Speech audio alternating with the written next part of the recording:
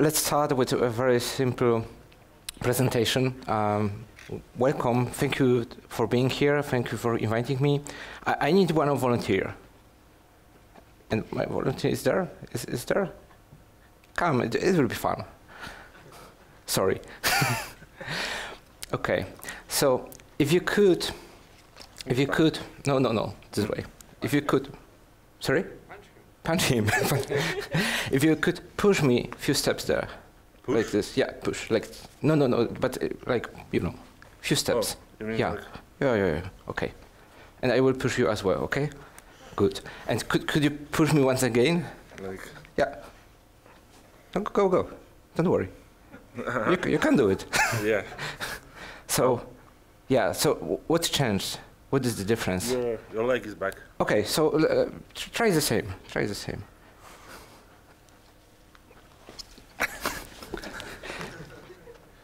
Do you want once more? Huh? Okay, the difference is I have my hand and I push with my hand in this direction. It makes his force to put me in the ground. The more he push, the more he stabilizes me. So when you do the same, so if you take your hands and take it upwards, I can push you. Okay. Thank you. So the big thing here is that the small difference can applied in the right way with understanding can make a huge difference. So the title of this talk is 12 ways software developers screw up clean presentations. And this will be the one that I will screw. I'm Krzysztof Kaczmarek. I'm training at Cementis, mostly front-end trainings. So if you like, it's pretty good. And I'm a software engineer at Tuplux. And obviously, I'm Kung Fu practitioner. So this is why we had this small presentation here. So why we are here? Maybe because you would like to earn twice more money that you have now.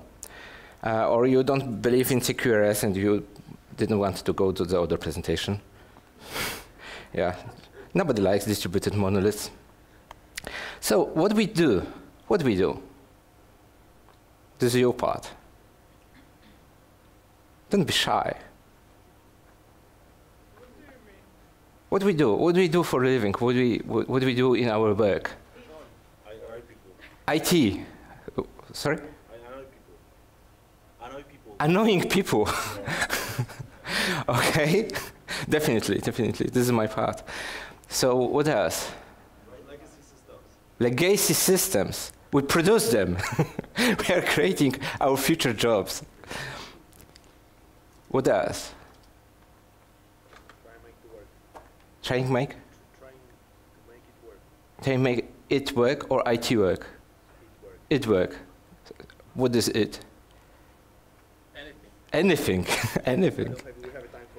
We don't have time for it. Yeah, definitely. So maybe we are doing computer science, and this is quite interesting thing because when people start learning computer science on MIT in the 70s, the first lecture was about computer science, and the professor was writing computer science on the table, and it's crossing out computer because what we do is not about computer in the same sense, like physics is not really about particle accelerators, or biology is not really about microscopes, right? So what we do is definitely not about computers. And it is definitely not a science, right? So maybe it's kind of engineering or magic. And it's the same like with Egypt, ancient Egypt, and geometry.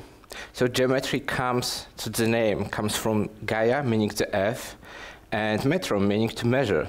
So geometry originally meant to measure earth, and the reason for that was that thousands of years ago, the Egyptian priesthood developed the rudiments of geometry to figure out how to restore the boundaries of fields that were destroyed in annual flood of the Nile.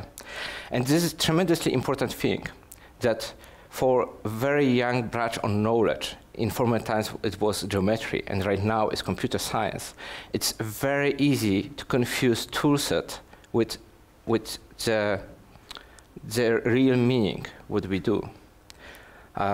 Maybe what this thing, what we are doing, is managing the complexity or managing the processes. But at the end of the day, what we are really doing, we are earning money. We are earning money for our clients, and we are earning money for us. So this presentation is actually not my idea. This is my Montero. It's really absolutely awesome UX designer. Anybody knows him? You should. You really should. You should watch his presentation. He's really kick-ass. So he made an equation. So the equation is that you should do the good work, and you have to convince your clients the work is good. And this is the equation, because if any of these things falls apart, you are screwed up. If the work is not good, so there's no way to sell it. And if you don't convince your client that the work is good, nobody will know about it.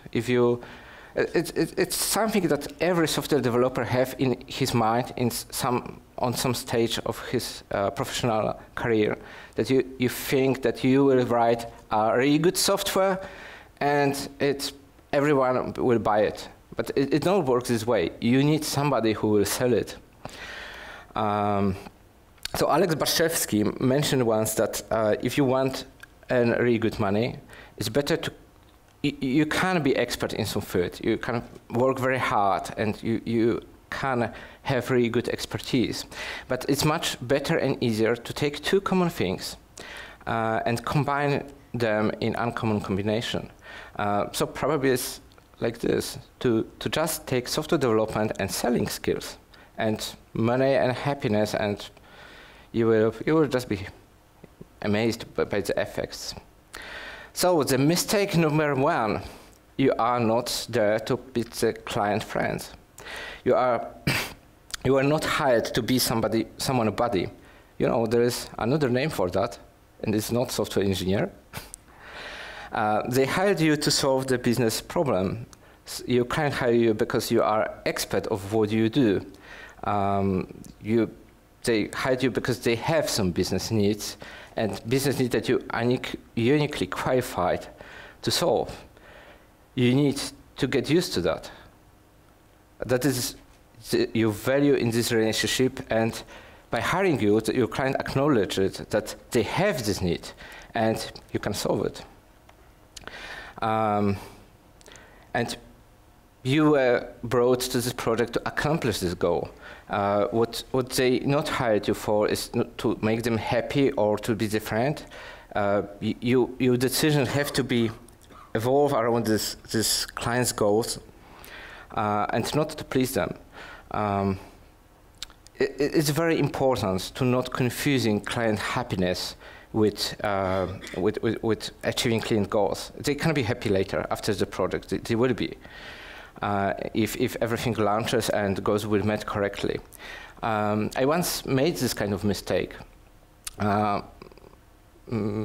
We had some kind of project that we wanted to do API in the same time with the designs and with the same time with mobile app. And because I wanted to make my boss happy, I just started to write the code and without hesitation go with every decisions. But we end up with strange mess. And what I should do is just to go and say, okay, this is how you like to do it. It's not the way how it should be. We will end up with the mess. And all the clients have this kind of amazing ways of asking you to do things that run counter their goals. Your job is to convince them to not do those things. That is what you hired for. You hired to meet their goals. And avoiding this kind of unpleasant conversation, how I did, it's making you if you will not avoid it, it will protect you before even more unpleasant conversations 6 months later, that may including people getting laid off.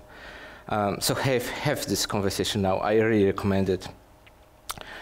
And it's like with we are the service professionals, right? So if you go to the dentist, would you prefer to hear that everything is fine, or you want to know that you have some caveats? Or if your mechanics thinks that somebody is with the car, will you not like him more because he say, oh, it's broken? So we were always hired to solve problems to the best of our abilities. But sometimes it looks like this.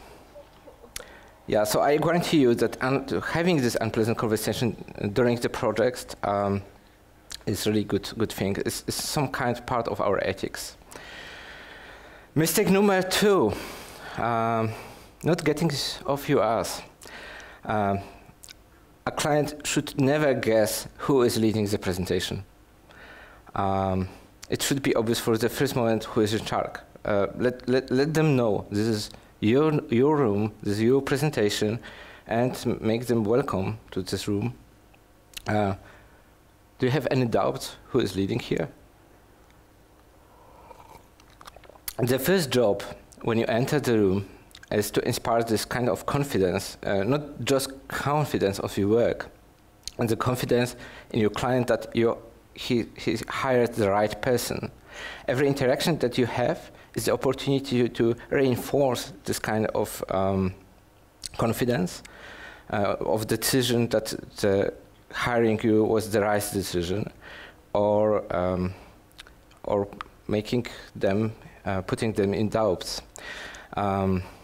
So you will feel, you will see more confidence if you're standing up. The voice will carry better.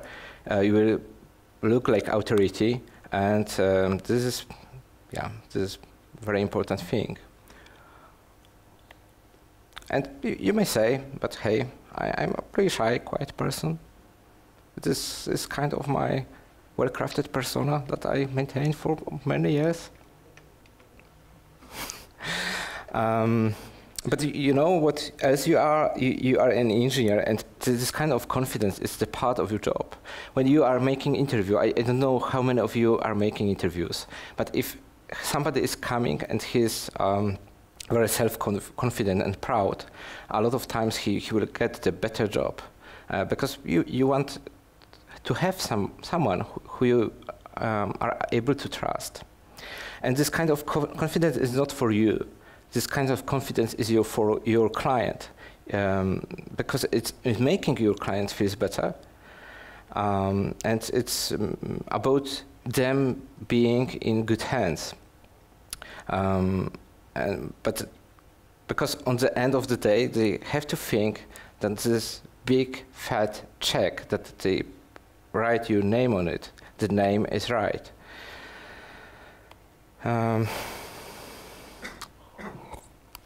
This have many other advantages. So if client trusts you, he will allow you to do much more. He will not be interested so much what kind of technology do you use, how many people you brought in the project, and so on. You will have much more possibilities. So you can sit quietly in the corner and speak with low voice, but you have to be ready to get back to work and do several rounds of revisions because the client was inconfident what you was showing them when you were lack of confidence on the presenting stage. Mistake number 3 is starting with the apology. Yeah, so I'm sure nobody is starting with apology here, but every time you make apology for something, you are freaking your client out. And he thinks, oh my God, I wrote these people a big check, and I gave them this the whole year's budget. And every time they come, they start with apologies. And every time you make this apology, you give your client a reason to distress you. Every time to make it, you put your future job in jeopardy. And no matter how much you hope to present, by the time you go to this room, whatever you have on, this is the perfect amount of stuff. Never apologize for what you are not showing. It doesn't exist. And this kind of resetting of expectations should never be handled on the meeting. It can be handled before. Obviously. And of course, if you make some really dumb mistakes, like having the zipper open on spilling your water on the shirt, this is the kind of the thing that you really should apologize. And if you think about it, even if you have the Scrum and at the end of this sprint, you didn't deliver everything, don't start with apology. Just present the status of current works, and it will be okay. If you don't feel the work is up to spec with what you should do, just cancel the presentation. This is the best way to do. But there is one trick. You can do this kind of thing only once during the project time, and your client will forgive you that. Because what the client thinks is when all your clients usually report to somebody higher up. So the moment you start apologizing, he is starting to picture himself apologizing to his boss. And this is really not good feeling. Mistake number 4, not setting the stage properly. So you gather this all incredibly busy people together. They have a lot of things to do. So make them know why they are on this presentation, and let them know why they are important part of this presentation. People likes to feel being needed, and they hate having their time wasted. So every time you gather those people, just do and answer 2 things: why we are there. Start the meeting with thanking for the time, and let them know what the roles will be, what kind of participation you need from them. This is the opportunity to make them feel like experts, and they will love you for that. Let them know what is the stage of the project, what will be the next stage, what we need to do to make this transition between one stage and another. And the second question is even most important: when we can leave. Nobody likes to have really long meetings, right? Or talks.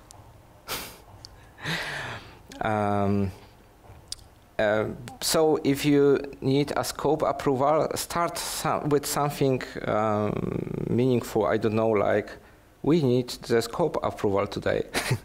And as soon you have this goal reached, you close your laptop and go away. Never try to have meeting take more time that after you accomplish your goal. This is a mistake I made many times. Even when I was asking to go for conference, I went once to my boss with a plan to how to convince him that I really should go to this super expensive conference. And when he said yes, I started to convince him. And this is like really bad stuff. Mistake number 5, speaking about the code. You know this picture. A developer comes and starts talking about things that nobody understands. That in line 74, in some files there were issues because of this diagram, and it doesn't work well because of database and something. So just don't do it. Nobody wants to do it. I worked once in the company that we have 2 remote guys that comes from time to time to our office. And one of them was really good software developer, but he always went into these details. And the other one was absolutely super bad developer. But because he knew that he is so bad, he never went into details. He always said things about very general stuff. So we were very surprised that our boss was always thinking that the second guy is much better, you know? So this is really amazing. Number 6, taking the notes. So if you are giving presentation, find somebody else to taking the notes. They are for sure very important, but somebody else can do it, right? So this happened to every other meeting. It's even harder if your work is distributed. So people are not seeing themselves. You don't know what they write and so on. So prepare the right toolset. Number 7, reading a script. You have to convince your client that you are really excited what you are showing them. Be honest here. So this is kind of the show.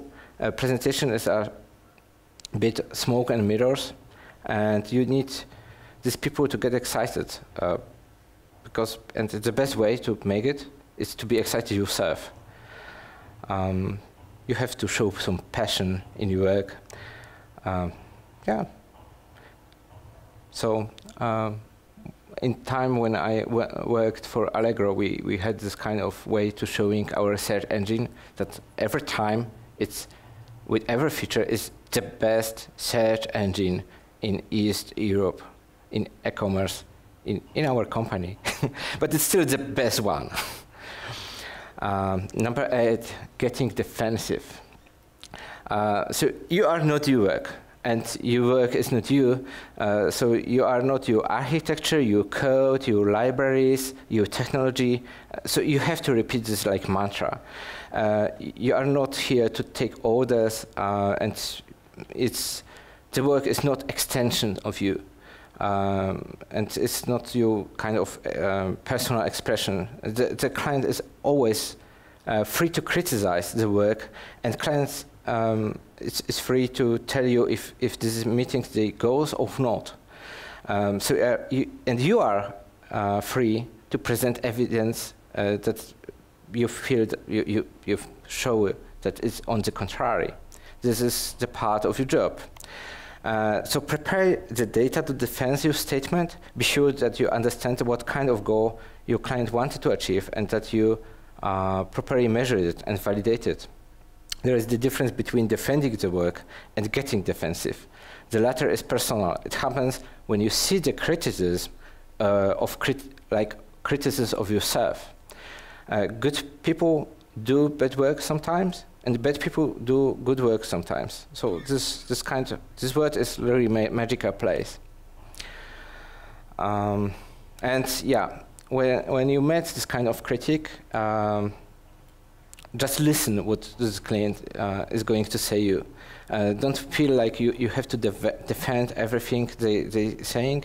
And probably sometimes when a client is giving you feedback, the best is like great time to just keep your mouth shut, listen. But because all quick replies will always feel defensive. Always feel defensive. You can say something like, "Thank you, that is interesting feedback, John. Let me think about it and get back to you." Yeah, so I learned it in my second job. I had really crazy fights with my boss, and I realized that if I just listen to him and say nothing, it works much better. Talking about how hard you worked. So it's if somebody say to you that it seems you work really, really hard on what you did, it's the worst feedback that you can get ever. And this is how you should behave. So I will stop it. Okay. So stop using your work like the time card. You don't want it. You don't want to be counted how many time you spent, right? We have creative work. So it means it should usually look like it took 5 minutes and it was effortless. I guess every one of you had this kind of situation that client want one additional button on the field and destroy whole domain that you modeling for many months for your application. I see some smiles, yeah. And client will be irritated for sure that he paid one development week for something that seems to be written nearly effortlessly. And for sure, don't show him for any reason the details of your work, and don't explain why it took so much time. You will look like a defensive person and very unsure, and it seems like you are asking for validation.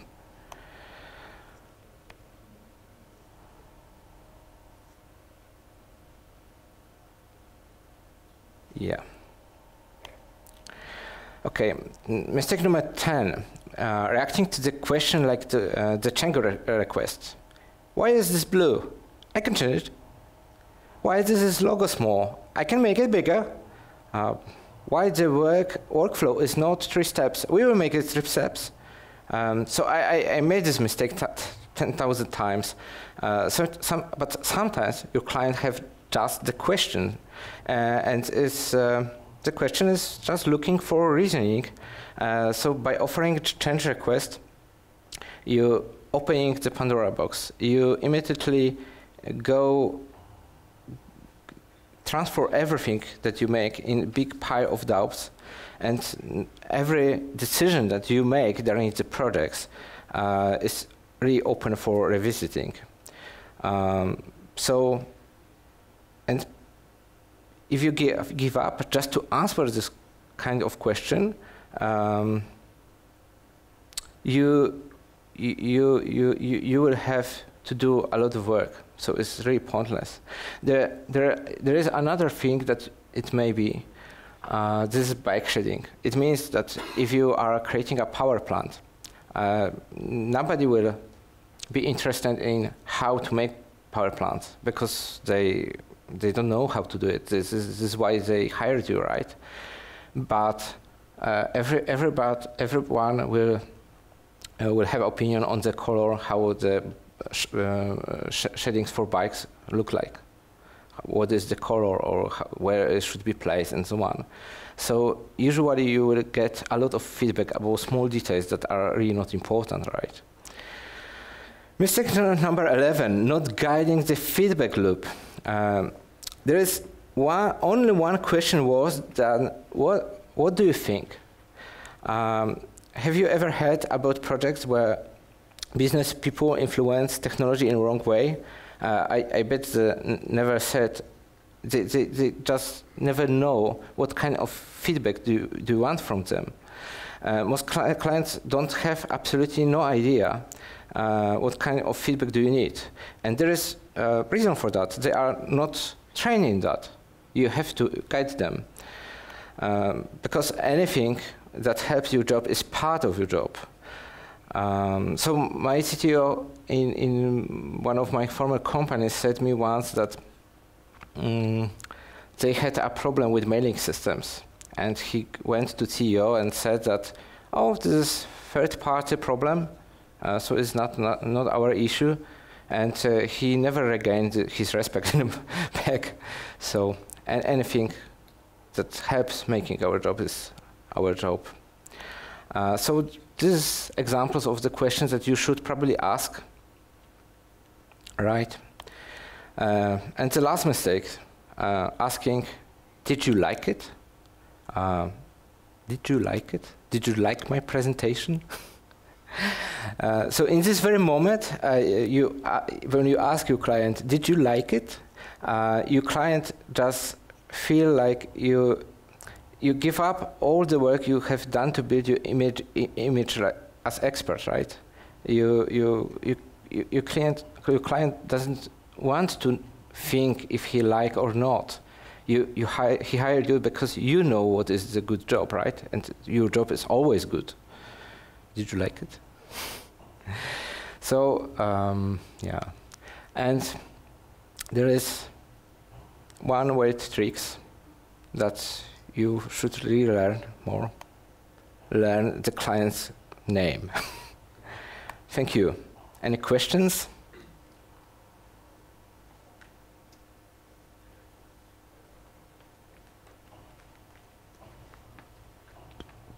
Hi, I think it would be nice to conclude this presentation with a client definition, because you use that in your examples.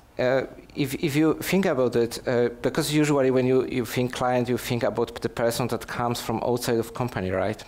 But it's not the case. Your client, you can be your manager, your teammate, because this kind of selling is not just the selling that you are going to sell your work as a final product. Maybe you are selling new approach to architecture, right? So everyone who is taking your work in any way or cooperating with it is your client. Is this answering your question?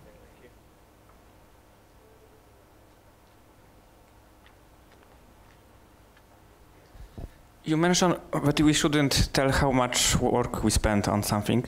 So how we should convince the client that adding this button is costing so much if you say it's 5 minutes of work, so I won't buy $1,000?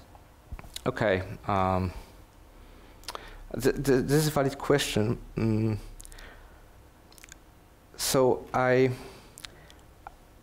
not saying that we shouldn't say that it's 1 week of work or 3 weeks of work, but you probably don't want to go to explain him why it's taking so much time, because so if I said something like you shouldn't say how much time do you need for work. So this is my mistake. It shouldn't be there, but we shouldn't say that.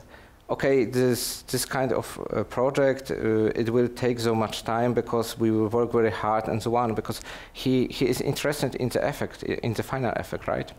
So when you go to your lawyer, this is as well a common problem with lawyers, that somebody come to them and said that, are saying that, could you just take a look in my agreements if they are okay or not?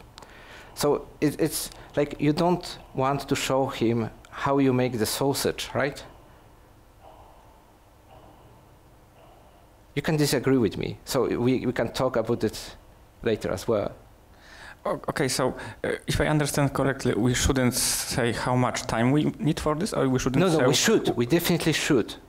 So we shouldn't say, for example, that we need to modify one layer, second layer, third layer to get this button. This is what you are saying? So, excuse me? We shouldn't say that for adding this button we have to modify database layer, API layer, and things like that. I think so. I think so. In the final way, your client doesn't care about it, right?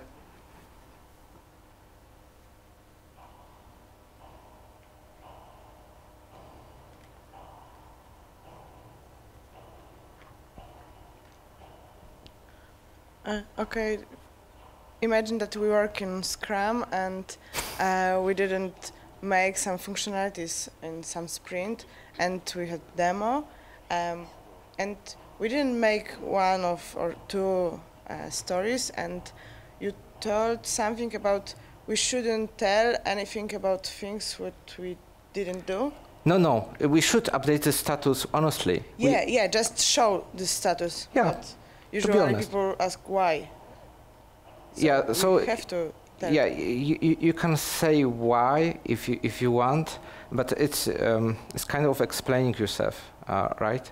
So this is like the tough part to understand how much of ingerence you want to have your client in your project, because if you start to explaining why, so this is not like this stiff rule that you have to follow, right? But the moment you start to saying, okay, we didn't finish that because we did that and that, you start to have this process that, because why do you want to explain yourself? So what will be the result? The result, yeah? But we promised that we will do this. Yeah, okay, and we didn't deliver it, right? So we fuck up? Yeah, so the next time we'll deliver. So, yeah, so because honestly, I would say sorry if I if I didn't make my work correctly. So the question is if I make the best work, the best to my abilities and the best to my resources, right? I always can say why it happened if I want to ask for more resources, or we have some external problems, that issues that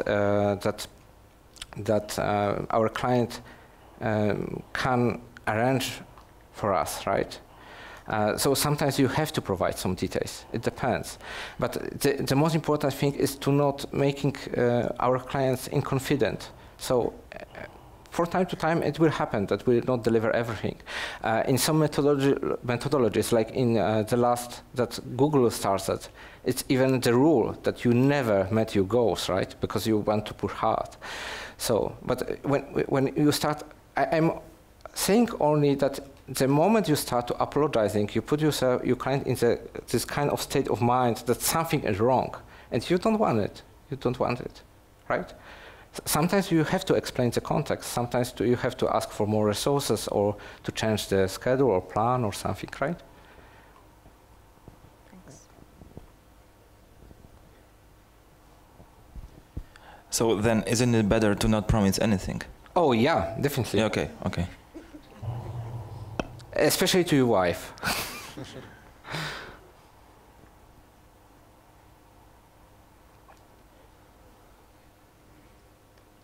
Okay, so thank you.